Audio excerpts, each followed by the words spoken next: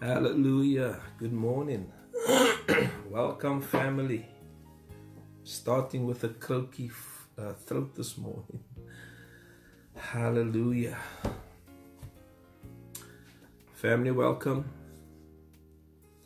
to our Sunday morning service, Global Wisdom Center service. Hallelujah. If you're here, send me a comment.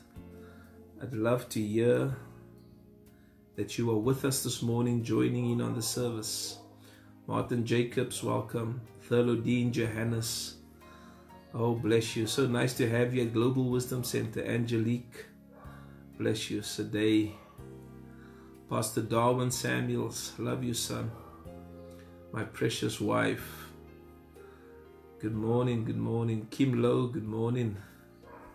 What a joy to have you all this morning, to share from our heart.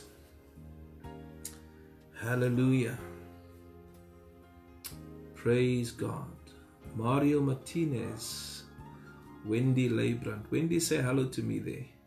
Philip Roman, Brandon Jafter, Whitney Philander, welcome, welcome, welcome. Thank you for those hearts there.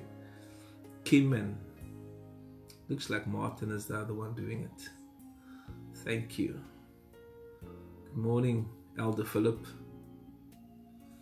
That's it, Wendy. Good morning, good morning, good morning. Praise God. Adele Johannes, Josiah's, Adele Josiah's. Good morning. Prophet Xavier, good morning, son. Hilton Isaacs, welcome everybody.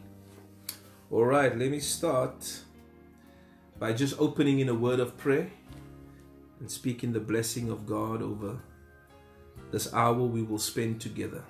Father, we thank you this morning for being such a good God. We thank you that amidst our mistakes and our failures, you never give up on us. Your mercies are new this morning for each and every one of us, and for that we are extremely grateful. We are a thankful people that we serve a merciful God. I pray for everyone that's under the sound of my voice today. I pray, God, that as their faces differ, so do their needs. May this session speak into their life today. Minister to them like only you can, Holy Spirit. You are the master teacher. Nobody teaches like you. And so there are things that I might not even say, but bring it to the hearts of the people what you want them to know. In Jesus' mighty name, amen and amen. Glory to God. Vuyo, good day to you, sir. What a joy to have you here. Tazwell van Roy is here, and Bronwyn Aranis. I'm going to jump straight in because Tazwell is here. I'm going to jump straight into the birthday celebrations, anniversaries, and I want to wish you and Shani a blessed anniversary. You're one of the greatest men I am privileged to be in association with, to have as a friend. Tazwell van Roy is one of those you can take to the battlefield, knowing that he's loyal, never stab you in the back. If there's anything you don't like, you're gonna know that he doesn't like it. But he's so dear to my heart. He's a brother to me. And so, Taz, to you and Shani, your precious wife, the love, the honor, the friendship you give me, I cannot put enough words to it to thank you. And today it's my prayer that God will bless you beyond your wildest dreams. I remember us talking many years ago about so many projects we want to do, how we want the Lord to bless us financially and things. And I believe that's still your portion. That is your portion. That God will bless you beyond your wildest dreams with money, finances. Praise the Lord. And then June Range from our GWC branch in Johannesburg had her birthday on Monday. The Lord bless you, June. God increase you, multiply you, cause you to walk in your assignment upon the earth. May the purposes of God be fulfilled through your life.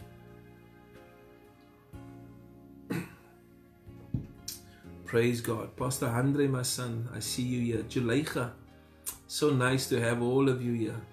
Pastor Andre, I love you. Thank you for being a precious son to me. He is the pastor of our Johannesburg branch. A tremendous, tremendous man of God. If you're in Johannesburg, in the Roodepoort area, and you don't have a church, I know we can't go to churches now, but Pastor Andre is the man to link with up there. And it was Eliezer's first birthday. Oh, that boy is so precious. I want to just bless his parents for bringing in such a wonderful son into the earth. I really believe that these are our children that will walk in uncommon wisdom. They are so privileged to receive it so early. Eliezer has amazing grandparents, amazing parents, uncles, aunts. He's born into an uncommon family of God-believing people, faith people. And you are very privileged when God allows you that. And so the Lord bless him. Oh, and the Lord keep his hand upon that young boy. Hallelujah. And then also yesterday, we celebrated the homegoing of Uncle Ernie, who is Bonita and Claudine's father. What a great man. What a joy it was for me to preach yesterday at his funeral. I did 2 funerals this week. The one was easier than the other. Yesterday's one was just, I could just flow because it was a joy to speak about a man that really loved the Lord and did the work of the Lord. A man that showed greatness, that lived faithfulness. What an uncommon man. And so Bonita and Claudine and the rest of your family with your children, we gave our condolences to you, but we celebrate the life of a wise man that God gave you as a father. You were privileged.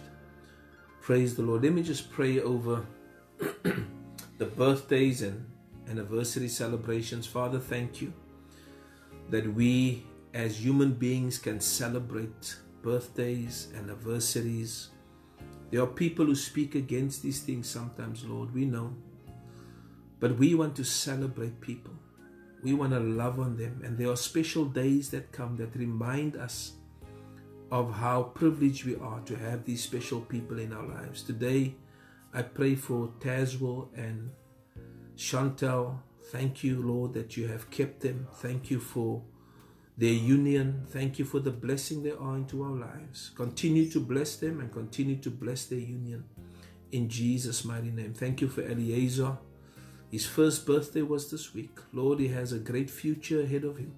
I plead the blood of Jesus over his life, the angels of God to surround him all the days of his life. Guide him and lead him into the ways of truth, Lord, in Jesus' mighty name. Thank you for Sister June. I pray the blessing of the Lord upon her too and upon her life. Whatever need she may have, Father, would you provide for her in Jesus' name. Amen and amen. Glory to God. Family, let me do the offering this morning. I was thinking about the offering and I was thinking of how many people have much to say about the church.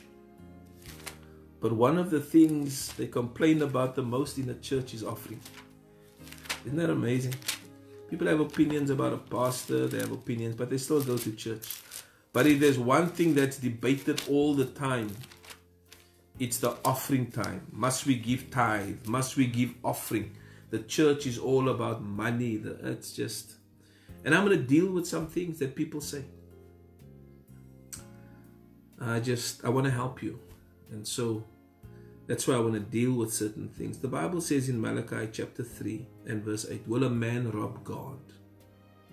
That's a strong statement. Will a man rob God? Yet you have robbed me. But you say, wherein have we robbed thee?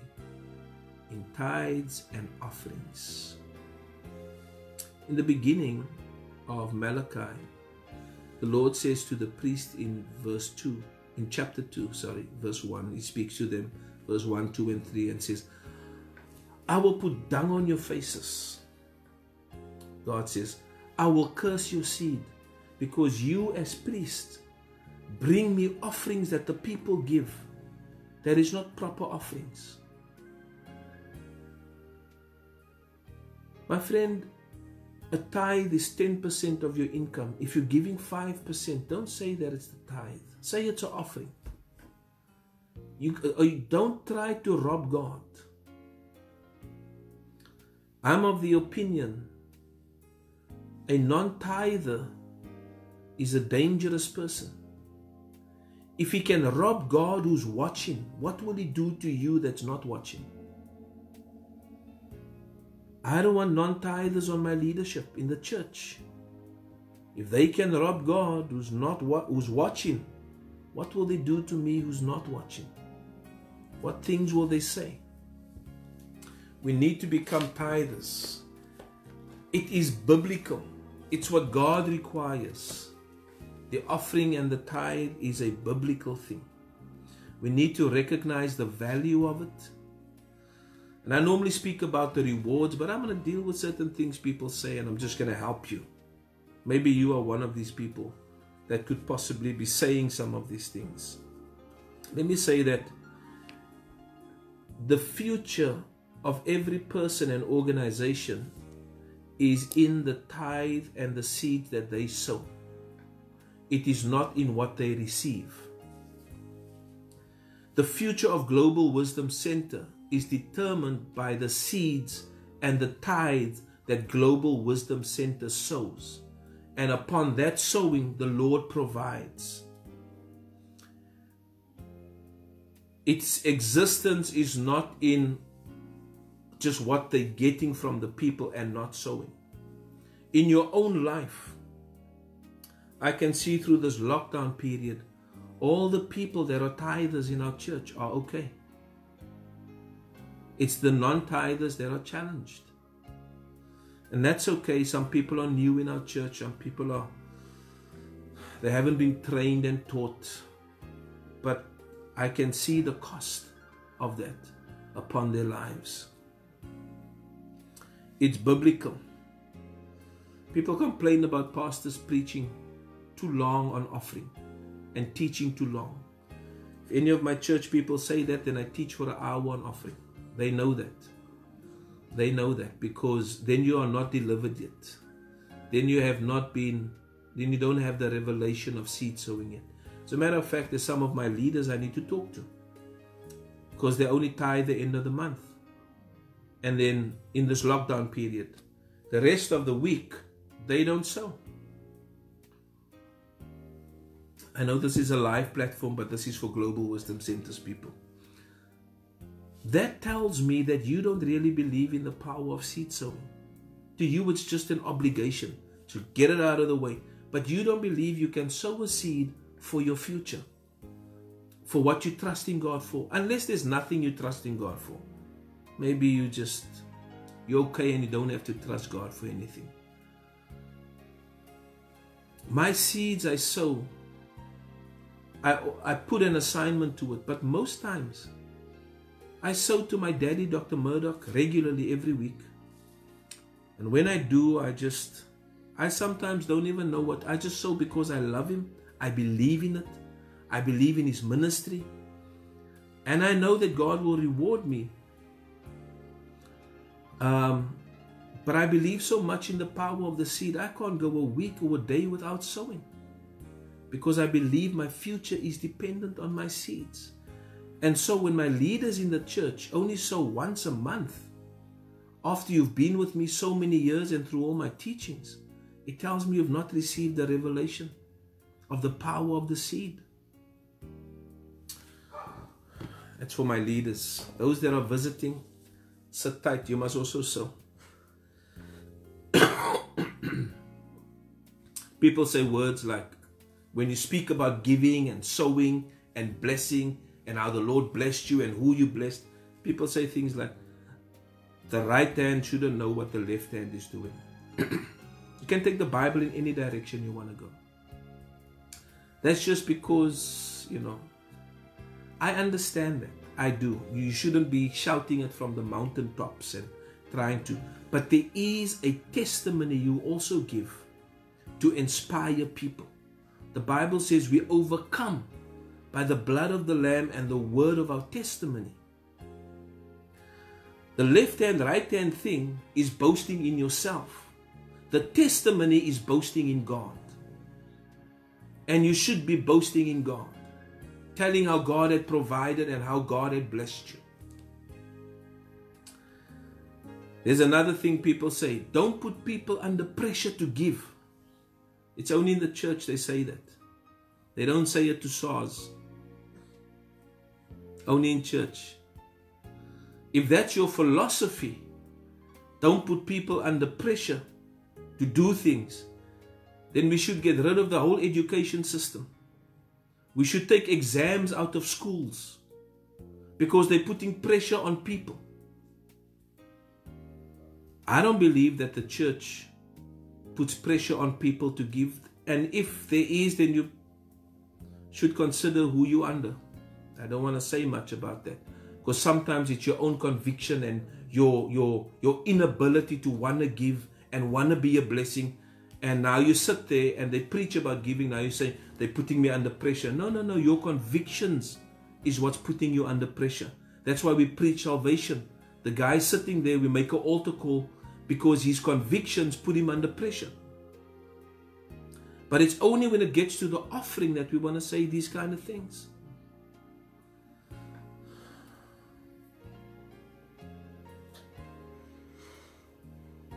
One pastor said, I don't take offerings in the church. I just leave a box at the back. And people do these things, but I want to deal with it because there's some mindsets that I'm dealing with. You know, I'm not saying they're wrong. I'm saying it's a mindset of certain people. You don't want to talk about money in the church because you don't want people to think it's about money. Is it? Is it about the money? Well, then you shouldn't be teaching. My teaching is to teach people to sow so that God can get money to them, so that God can bless them. I follow the Elijah principle when he spoke to the widow and said, when you sow, God will multiply it for you. I follow the principle of Luke 6:38, give it will be given back unto you. I follow that principle. I follow the principle of Paul in Corinthians when he wrote to them and said, when you're giving, it's for your account. I don't want to tell people to give because I don't want them thinking it's about the money. Well, maybe it is about the money for you.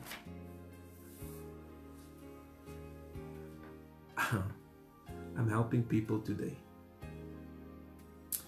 Some things are like, yes, pastor. This is comments I hear. Yes, pastor, but people have nothing to give. Who has nothing to give? Whoever tells you they have nothing to give is saying that God has never given them anything. God has never blessed them. God has never helped them. Those are people who say they have nothing to give. They spent it somewhere else, and now they have nothing. They had to give, but they didn't want to give. Don't tell people when they give that God will give them more. The whole Bible says it. The whole Bible says when you give, it comes back to you. God will give you more. Jesus said, whatever you give up for me, I will give it to you 100-fold return in this lifetime. And persecution. Because once God starts to bless you, people start to persecute you. We promise people things all the time, but when it gets to the offering, we are offended to say, when you give, God will reward you, God will bless you. When we tell people, give your life to Jesus, there's a mansion in heaven for you. You walk on streets of gold, you'll be with the angels of God. We make them many promises from the Word of God. But when it gets to the money side, we are so offended. Pastor Chris Ross is also watching with us. Love you, love you, love you, Bishop. I'm blessed by your teachings you had on wisdom in the week and also on the anointing, understanding the man of God. I'm touching a little bit on that this morning in my sermon. People say things like, the visitors you don't have to give. The people can give. Visitors you don't have to give. Who are you to change God's word on what people must do? Where in the word did it say visitors mustn't give? Because you're thinking about giving for the wrong purposes. God wants to bless the visitor too. So they must learn to sow.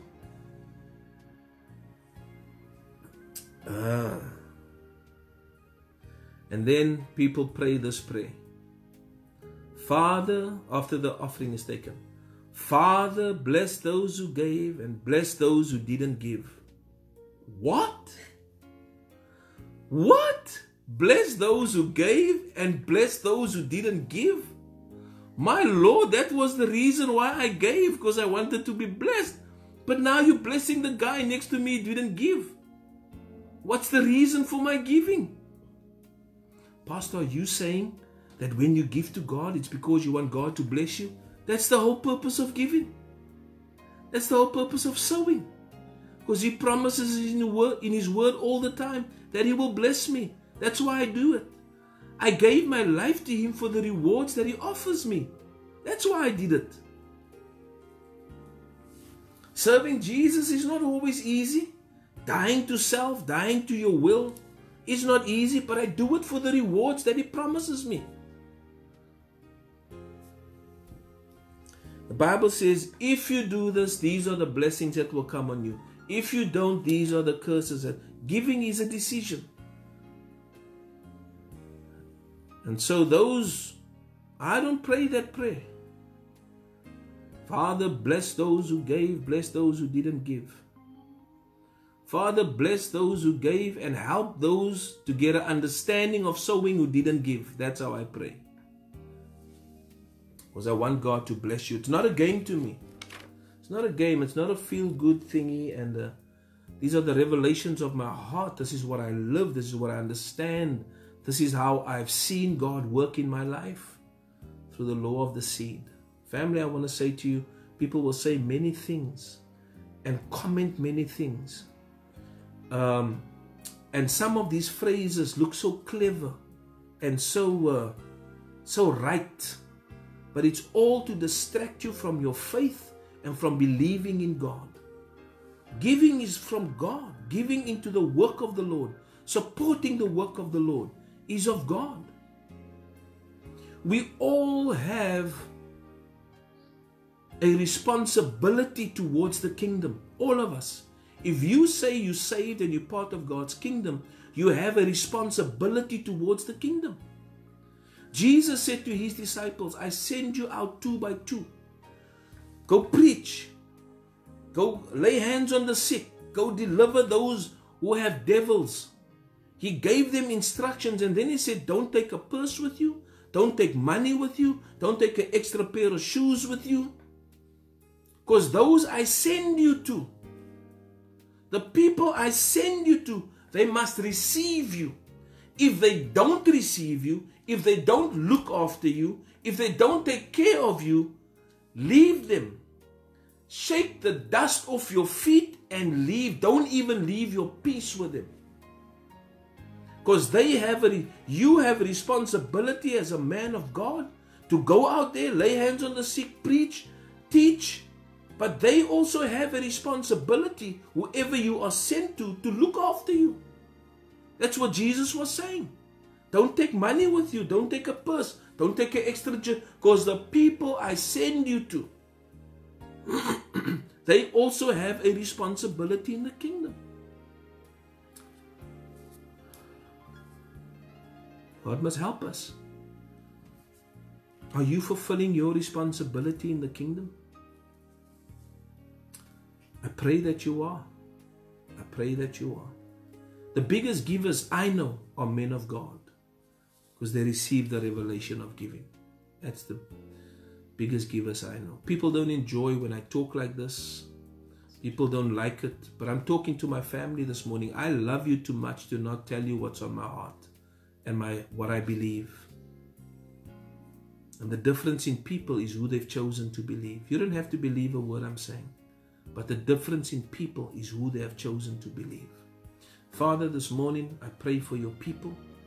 I pray that as they sow, that all the negative words they have heard through the years of people and naysayers that's trying to destroy their faith in the area of giving, I come up against that now. And in the mighty name of Jesus, I pray that the spirit of wisdom will destroy that spirit of rebellion, that spirit of ignorance that's holding your people back from walking in the blessing of the Lord. In the mighty name of Jesus. I want you to sow this morning into our ministry. Clint Ministries. For those of you that has been sowing, the Lord bless you. Oh, Prophet Xavier will tell you, he's probably my top seed sower next to my wife. Keep sowing. Almost every day there's a seed coming through. Doesn't have to be thousands, but I value that, son. Tells me you understand the revelation of this that I'm teaching. If you want to sow into our ministry, and Pastor Xavier has got this phenomenal testimonies. He keeps phoning me and telling me, oh Dad, I cannot tell you, and how the Lord blessed me again. And this week, I won't share all his testimonies with you, but God's just breaking him through in this time where people are struggling. He's being blessed because he has the revelation of seed sowing. He's a sower. If you're in America, these are my American banking details. You're welcome to sow into our account. The Lord bless you. If you're on PayPal, also international people use PayPal. I use this means to sow into the life of my father, Dr. Murdoch. This is my PayPal account. You're welcome to sow through PayPal. You're watching in Nigeria, in Kenya, different parts of the world, and PayPal is easier. You can use this. Bless the Lord. Bless the Lord. Thank you for those that's been sowing 30 Rand, 20 Rand. It's a blessing to see, Carlo and Shade, that you have not lost the revelation of giving. Bonita, people like that, still sowing seeds. Tells me a lot about your understanding of what I've been teaching through the years. The Lord bless you, family. Let me go into the word that I have this morning. My wife wants to show me who's here. Pastor Garth Alban. I love you, son, and your wife. You will always have a special place in my heart. Always. Pastor Johanna Klaasen. Thank you. Always a joy being in your presence whenever we're together. I have fond memories of many things that we've done together with your husband Sean, Pastor Sean, Pastor Denwa Olsen, Pastor Clive Bichna. Pastor Denwa Olsen, the Lord bless you. Pastor Anna Sweet and I were talking on the telephone the other day, and she mentioned your name to me. Pastor Clive Bichna, thank you, sir. I value you. I know I must watch my words when you are here. You were a school teacher. Pastor Hezron Murray, my precious, precious friend. God bless you. Thank you all for being here. Let me get into the word that's on my heart that I want to share with you this morning. This morning I want to speak to you about understanding who you are assigned to. I speak a lot about the assignment. I want people to understand that. My father has a book, Dr. Mike Murdoch, my daddy. And a lot of what I'm teaching now is what I've learned from him. My father has a book called The 3 Most Important Things in Your Life. Knowing the Holy Spirit is number 1. Understanding your assignment, number 2. And understanding the power of seed sowing. That's my father's, he says it's the 3 most important things in your life you should know. And I agree with him. I believe him. I believe what my daddy says. And there's deeper revelations to honor that I can't always just teach. I teach it to those close to me who sit with me that want to know more. But there's deeper revelations and how to honor a father, how to honor a man of God. The Bible says in Ephesians, you just love the Word of God. Kimberly says, I'm the only one she saw kissing the Word. Well, Kimberly, I learned that from my daddy, Dr. Murdoch. He says, you kiss your dog, why won't you kiss the Word of God? Treasure it, love it. Ephesians chapter 4 and verse 11. And he gave some apostles, the verses before that speaks about Jesus. And then it says, and he gave some apostles, some prophets, some evangelists, some pastors and teachers, talking about the 5-fold ministry. For the perfecting of the saints, this is why they were given. For the work of the ministry, for the edifying of the body of Christ. Some people say that when you take the comma away after saints, it will read like this, for the perfecting of the saints, for the work of the ministry. So they teach you, the saints, how to do the work of the ministry. That is the work of the 5-fold ministry. Father, minister to your people today as I speak to them from my heart about a subject that's very dear to me. Understanding assignments and understanding who we are assigned to. In Jesus' name, amen and amen. Kimberly Samuels, Pastor Kimberly Samuels made a statement yesterday on a teaching. And it was something like this, that out of all the relationships in your life, work hard on knowing your partner in life, knowing your husband, knowing your wife. It should be the best relationship, or it should be the relationship you're working on the most to have understanding in. He didn't say it in all those words, but that's what I grasped from what she was saying. Very powerful, Kimberly. I believe everything flows from your marriage, from your unity, from the peace in your heart with those kind of things. If your marriage is rocky, everything else around it starts falling apart. And so that is very powerful. But this morning, I want to speak to you about your relationship with your man of God.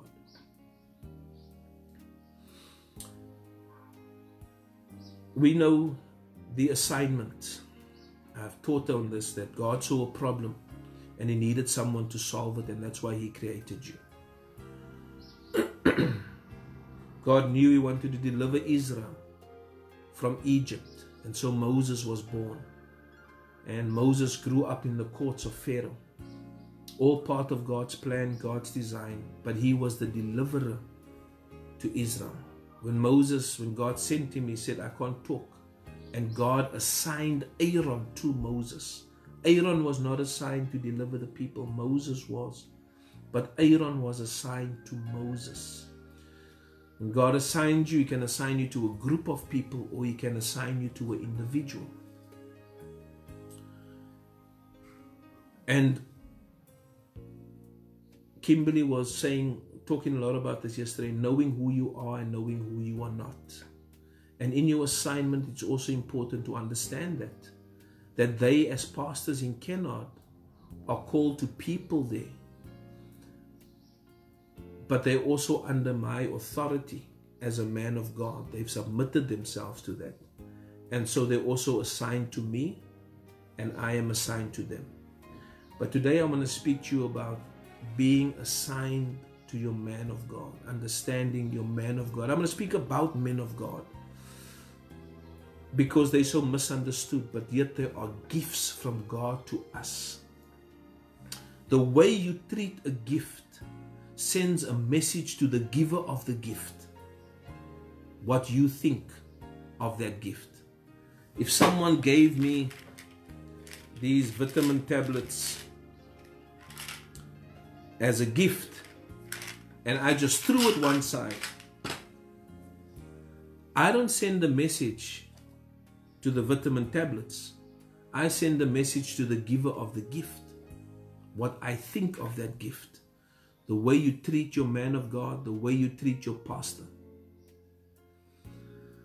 sends God a message of the gift that he has given you.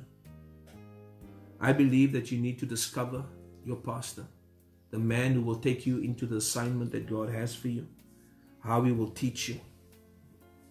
But let me tell you a few things about men of God. I am privileged to be around many men of God.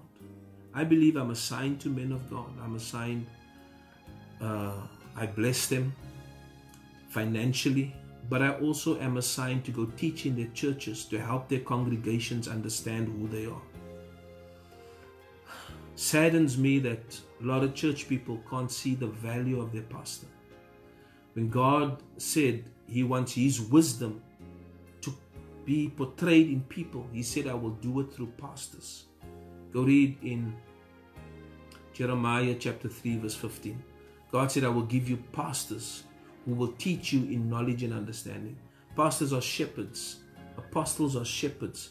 I know they have different functions. Apostle is a sent one. It's the prophets are different. And so the fivefold have so different characters. It's hard for a prophet to be a pastor because of his nature and his character.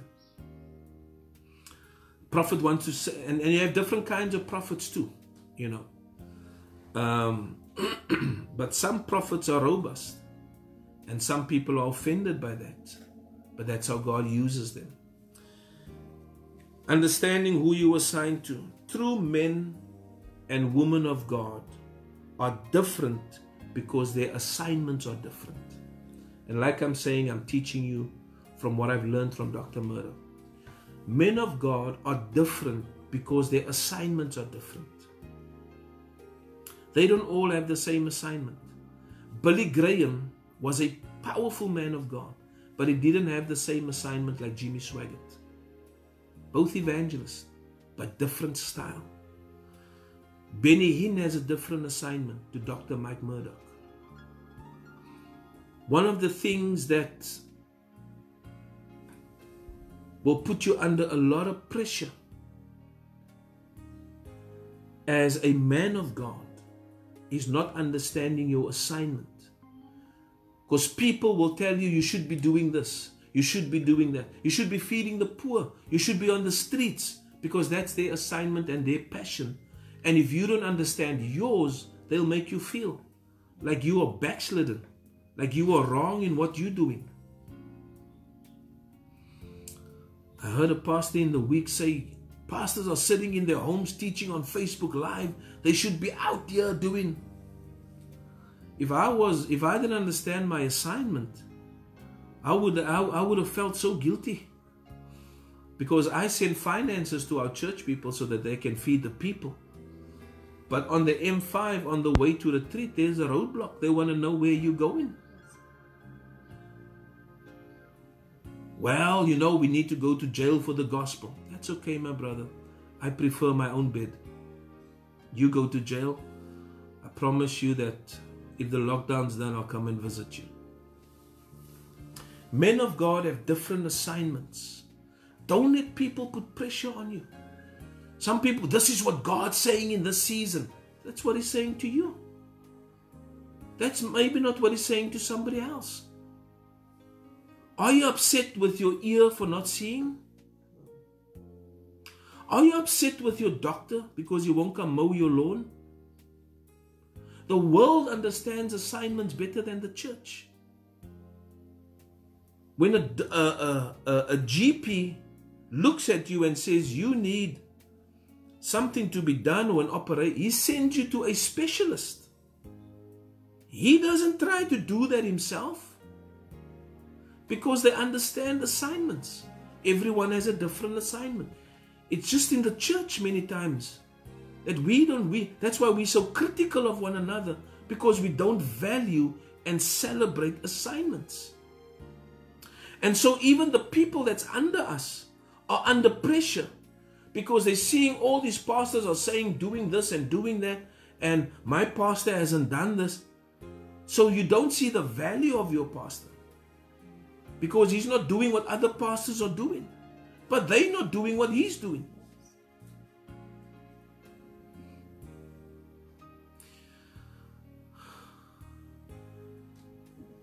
I'm careful what I'm about to say. But men of God are different. Understand that.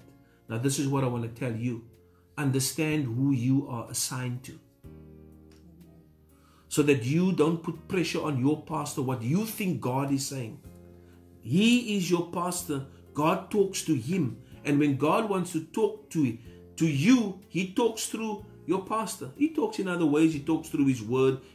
But he says, I put my words in the mouth of a man of God. Know who you are assigned to. Know who God has put you next to. There was a time where Aaron did not agree with Moses on something. He forgot who he was assigned to. Even though Moses was his brother, he forgot that Moses is a man of God. That's why I count my words when I speak to Pastor Chris. Even though we came from the same womb, I'm conscious that he's a man of God. I'm careful what I tell him, how I speak to him, how I respond to him. When we were kids, I didn't understand this. But now that I understand it, and I know the assignment upon his life and who he is, let me tell you something. The most important person in your family is the one who has favor with God. Be careful if God has a man of God in your family, how you talk to him, how you address him. When Aaron addressed Moses wrong, God sent leprosy on him. Even though he was assigned to Moses. Know who you are and know who you are not. Know when your pastor is joking with you and smiling and having great fun, he's still your pastor. Some pastors can't get into a social environment with their church people. They can't, because the church people's familiarity, and they can't differentiate that the same man that spoke that anointed message Sunday morning is the same man that's braaiing with me now on a Saturday, just wanting to have some nice fellowship, and they lose themselves. And so some pastors never go to functions because of the dishonor of people. Rude jokes making in front of them and don't care. Know who you are assigned to. Not all men are the same. Know the value of your pastor. Know what God placed inside of him. What God wants him to bring to you. Let me say to you, you don't have to become everything you admire. There are so many different men I admire. I admire men of God. No matter what level or platform they're on, I admire them because I understand every one of them have gold in them. And so I'm slow to even criticize when I don't understand, because I'm always searching for the gold. But I don't have to become Pastor Benny Hinn. I admire him. I don't have to become Oral Roberts. I admire him. Now, I'm a lot like Dr. Murdoch, because that same DNA and that grace has flown into my life. He's my father. And so there's similarities. But those under my authority, those who relate to me as sons, who have ministries, they don't have to be what I am. They don't have to become what they admire. They can learn from the wisdom. They can learn from our honor teachings how to respond. But if they are healing evangelists, if they are prophets, they must flow in their authenticity. You don't have to become what you admire.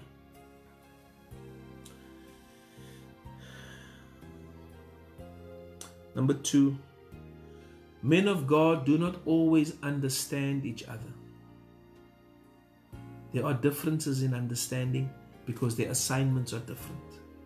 Do you know that Paul and Peter had a disagreement? There was a misunderstanding between them two. Because the assignments are different. In this lockdown time, there are friends of mine, men of God, who has opinions about a thing, and I have a different opinion. We don't always agree.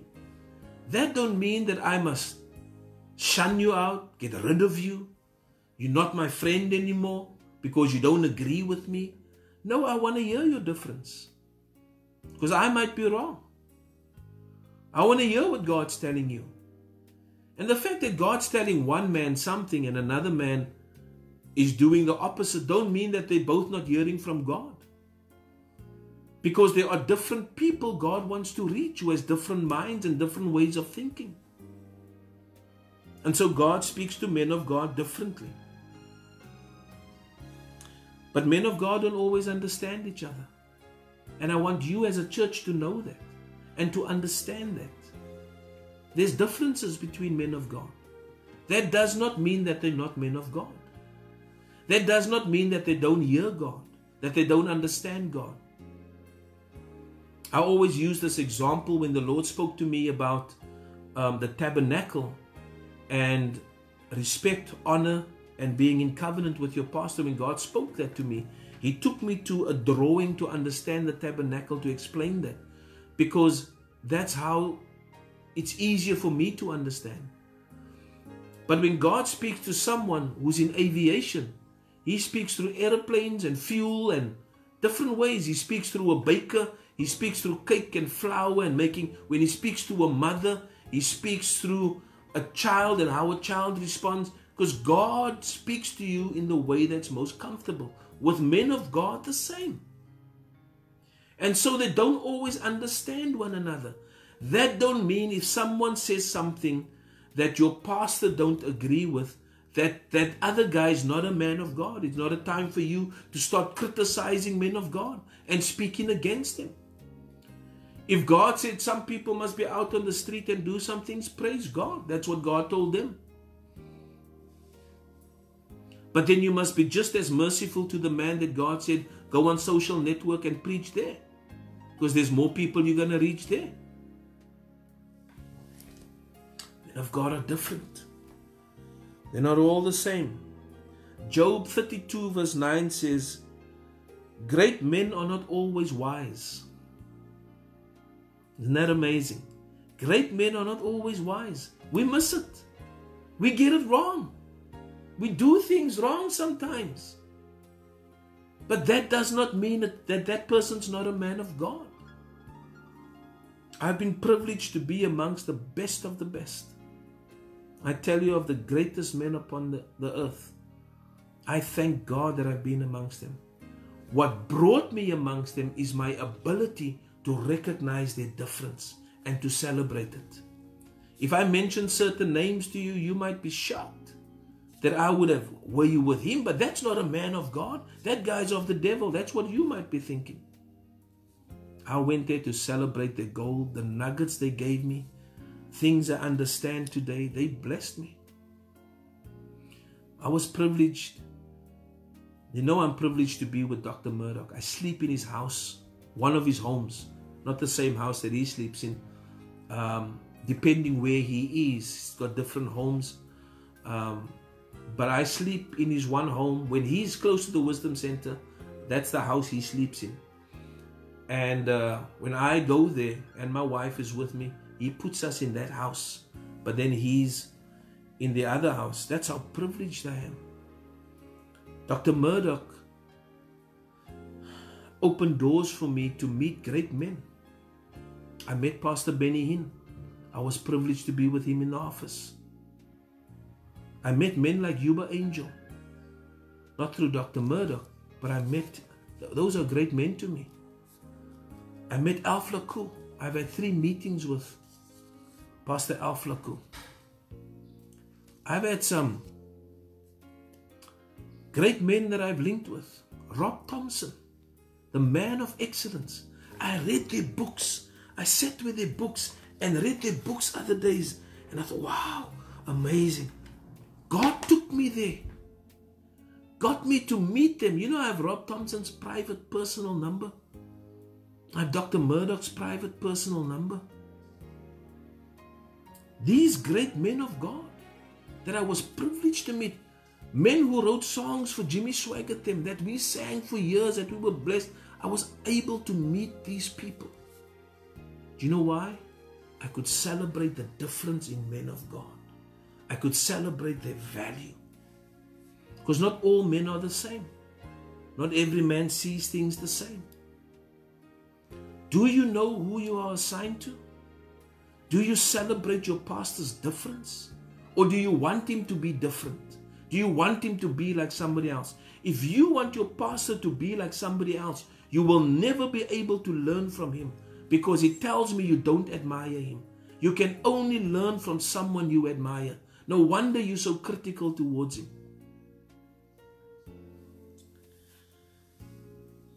Men of God sometimes experience failure. They experience loss. Elijah did. Elijah wanted to commit suicide at one stage. He ran from Jezebel. Men of God experience failures. Things go wrong. They lose a house. And then we say, how can this be a man of God? He's supposed to. He speaks about blessing to us, but God's dealing with his children, with his man of God.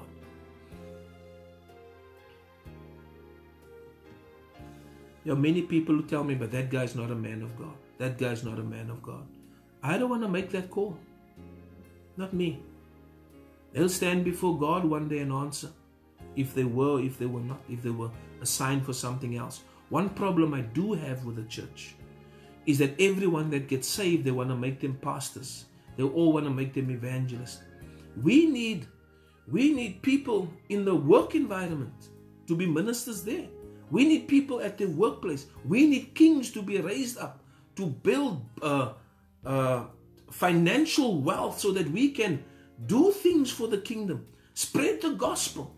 Not everyone is called to be a pastor. They are gifts given by God to the body. But not everyone, and that's what the church tries to do. They want to make everyone a pastor. Everyone must be a prophet. A guy speaks one prophetic word and he becomes a prophet. And he loses his assignment because he's supposed to be working at the hospital, where God wants to give him an invention that can make great money to bring it into the kingdom. Now he's struggling. No provision as a pastor. And I'm not saying when you are struggling as a pastor that you're in the wrong place. But just understand what I'm saying. The kingdom is wide and broad. Not everyone is called to be a preacher and a teacher. But men of God experience failure too. That's a good time to rally around your pastor. That's not a time to leave. Do you know what hurts most? Do you know what hurts most as a pastor? When people leave, the fact that they said, "You are my pastor, I will never leave you." The fact that they said, if it wasn't for you, things wouldn't be like this for me. Things would, if it wasn't for you. If you never said those words, it would be easier for me to let you go. But you created so much hope in me. You created so much expectation. I invested in you. I gave my life to you because that's what you said. People who come to me and say, "Pastor, I'm here to help you. I'm here for a season." You don't get the same privileges that others do, who has invested their life to be with me and to commit their whole life to everything I'm doing. knowing they assigned to me. People who come for a season, and I understand you can come and for a season, but I'm not going to give you all the time that I give those who are completely invested into me. That's me. That's how I've had to learn. That's what life had to teach me. Hallelujah. Men of God and women of God sometimes rebel against their assignment. Jonah is not the only one running from what God told him to do. There are men of God who, do you think when God gives you an assignment, it's just easy? Do you think when you're running a business and you're doing well financially and God says, leave it and go preach, it's just easy? Come, I tell you something today. Most people say that pastors go into church, to start a church to make money. Are you serious? Most pastors I know, they were doing well in business. They were managers in their jobs. They were, when the Lord called them to come and start something with a few people. And they did it by faith. One of the hardest things to start is a church. When you're running a business, and I've ran businesses. When you're running a business, and the people are coming in them to work, not because they love you, not because they believe in you, they want your money. But pastoring people, you have to pastor them,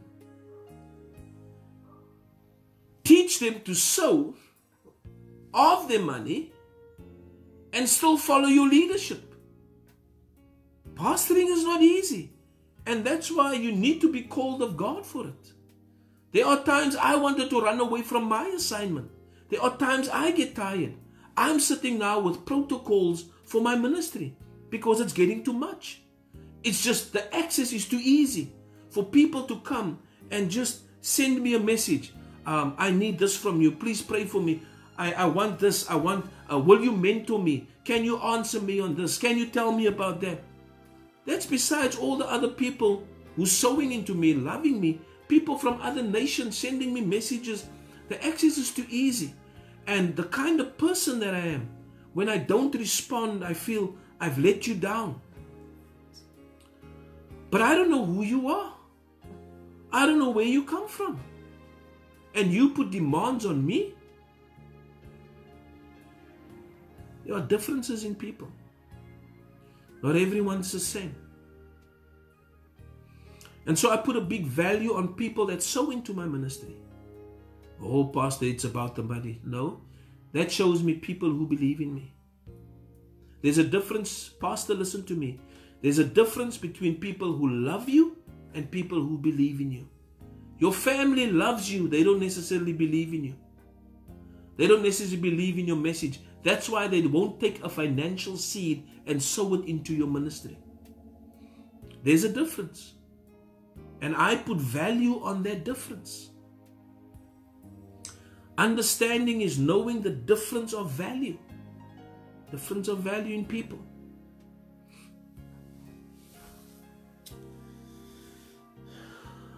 So when your pastor feels sometimes he wants to give up, he's had enough, that doesn't mean he's not a pastor.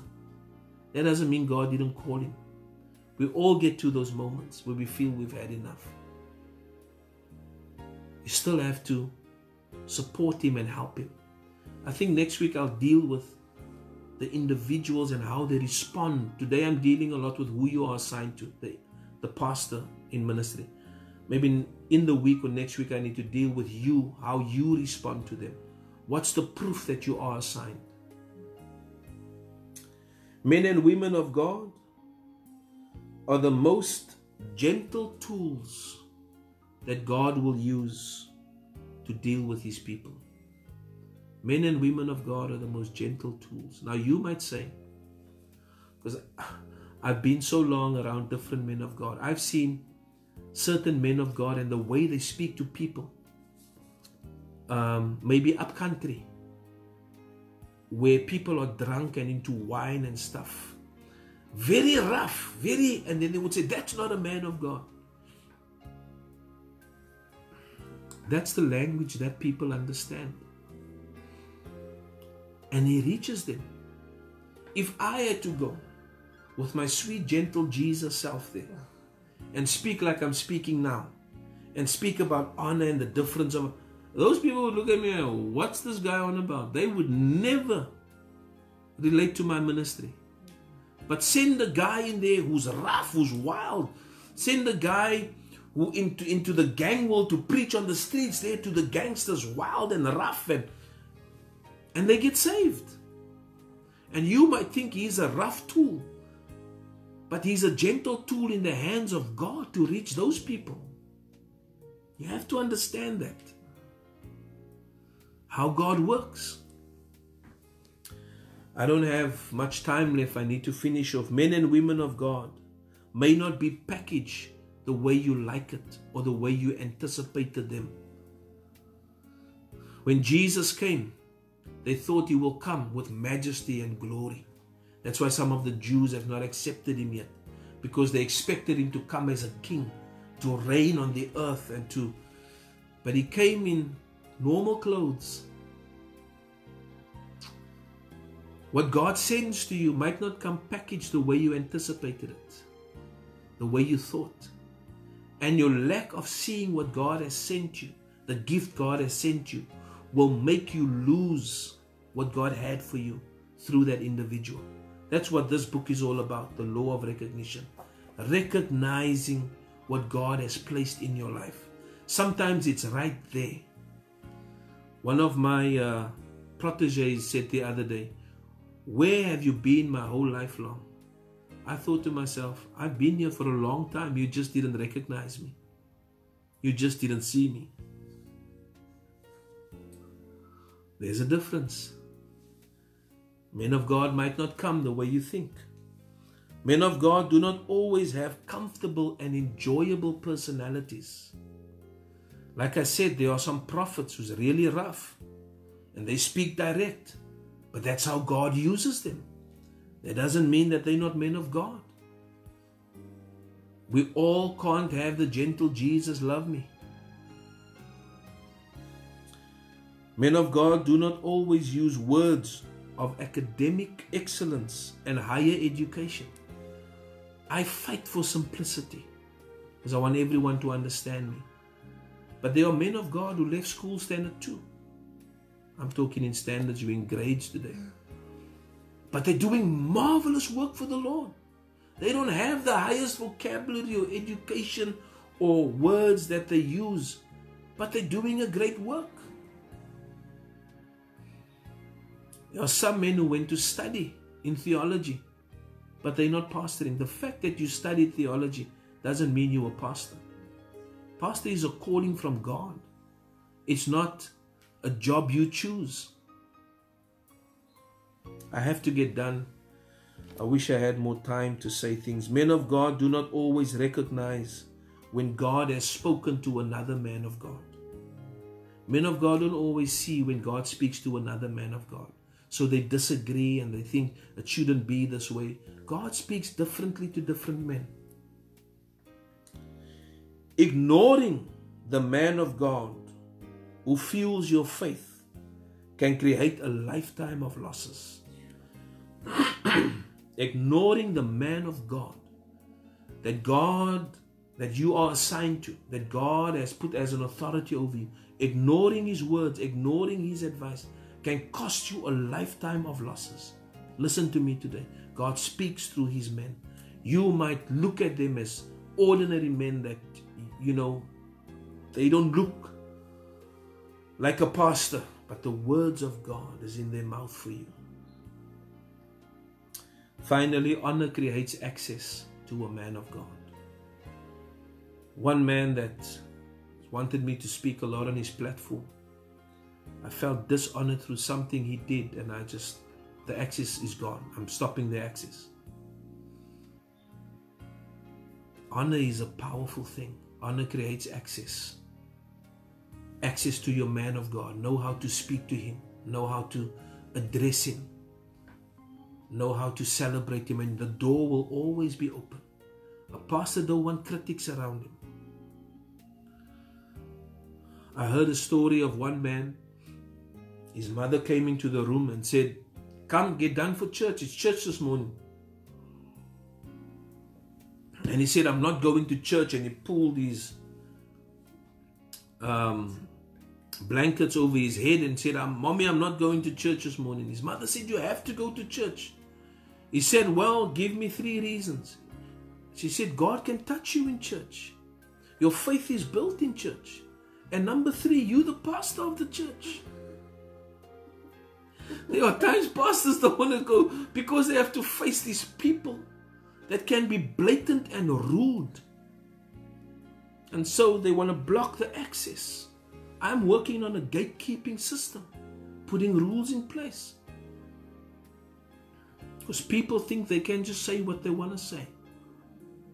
Do what they want to do, and you must be the loving, forgiving one. Because you are the pastor. Family, know who you are assigned to. Know your man of God. Work to bless him. Work to help him. Invest your time, invest your finances to help him build his ministry. Don't be under him thinking, if I was the pastor. But I will deal with those things. I think I need to do another teaching on this. May the Lord bless you this morning. May God help you. May God give you understanding around these things. That we need to celebrate the gifts that God has given us in the body. I don't mean just accepting or tolerating them. I'm saying celebrate them. May God give you that grace. Father, I pray for everyone that's under a pastor who's assigned to a man of God. It's not the easiest thing, Lord. Sometimes it's difficult. Not every leader knows how to display love. Not every leader knows how to have the right words. And we are trained in all these things, and we have to be trained. But God, that does not disqualify them, that you have called them as men of God. Today I pray for your people, that they would know and understand who they are assigned to, the gift that you have given them. May they celebrate them, walk with them, help them to accomplish the vision that you have given the church. In Jesus' name, amen and amen. Apostle Clint wrote, I had to go off your teaching earlier because I had to start teaching. I love and value you. You encourage me with that testimony. Pastor Edwin George, my precious friend, love you. Pastor Terence Falten, I celebrate you more than I can say. My wife knows, she's shaking her head saying yes, because I celebrate you more than I can say. I love the fact that you're in my life, sir. Pastor Joshua Freeman, bless you, man of God, all the way out there, working amongst our people in Paul area and Malmesbury. Pastor Donovan Goos from Johannesburg, the Lord bless you. Thank you, man of God, for being here. Ellen Range is here. Our church people are here. I love you. I celebrate you, family. I pray the blessing of the Lord upon you. I pray the grace of God be with you, the mercies of the Lord. Whatever you need in provision, may God show himself big to you. Not just for you, but for everybody else who's under your influence. In Jesus' name. The Lord bless you, keep you, make his face to shine upon you. The Lord be gracious to you. If you want to contact us, these are, I need to make a new board because there's new ways, but this is my my webpage that you can go on. Please be in contact with us. Follow me on Facebook, on Twitter. You can follow it on Instagram. You can follow us on Global Wisdom Center. I want to hear from you. Not demands on me. Just want to hear that you were blessed by my message. And there are people who put demands on me, and that affects me, not in a good way. Don't put demands on me if I don't even know you. But the Lord bless you, beloved. I love you and celebrate you. Have a blessed day further.